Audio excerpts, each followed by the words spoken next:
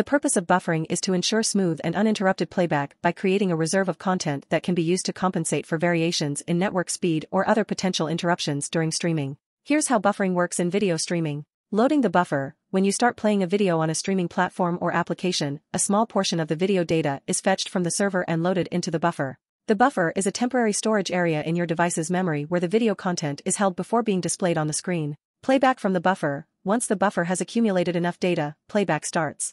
As long as the playback speed, download speed, from the server is faster than the playback speed, display speed, of the video, the buffer keeps getting filled, and smooth playback continues. Buffering during playback. If the network speed decreases or experiences temporary interruptions, the buffer can be used to provide a continuous stream of data to the player. Buffer health. The goal is to maintain a healthy buffer that has enough content to handle fluctuations in network speed without running out of data.